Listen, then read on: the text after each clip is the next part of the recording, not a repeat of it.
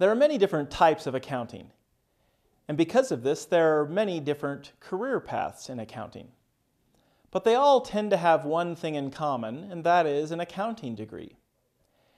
A one-year certificate of completion in accounting prepares graduates for entry-level clerical positions, basic bookkeeping jobs, and positions concentrated on financial accounting.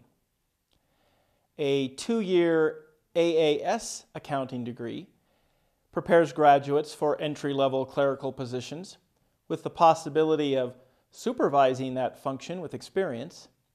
Some graduates become junior accountants for small businesses. Others can specialize in areas of accounting like tax, payroll, or governmental accounting. A four-year bachelor's degree in accounting prepares graduates for staff accountant positions in every size of company. Graduates often specialize in careers that interest them, like tax, governmental accounting, audit, cost accounting, or financial accounting and reporting. Depending on state regulations, this degree is the minimum degree needed to sit for the CPA exam. There are several master's and doctorate degrees available in accounting as well. Those who achieve these degrees tend to be in management positions or academia. By almost any measure, for as long as I've paid attention, accounting is almost always listed in a top 10 jobs for starting salary and/or job growth and opportunities. Let's look at a few of the careers mentioned in this presentation. Financial accounting is the basis for all accounting. All of the specialization areas mentioned start with the basic accounting cycle of financial accounting. Financial accounting, sometimes called financial reporting, prepares reports for parties external to the organization.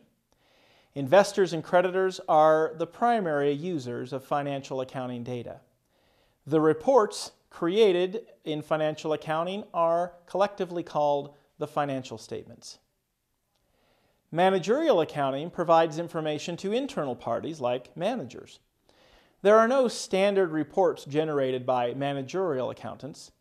Information is collected, analyzed, and presented for the specific needs of management. Tax accounting involves preparing taxes and giving advice on tax strategies.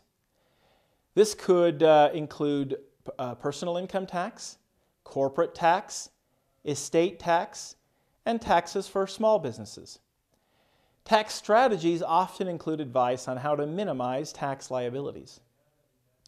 Government and not-for-profit accounting refers to the accounting required for organizations that are not focused on generating a profit, such as legislative bodies and charities.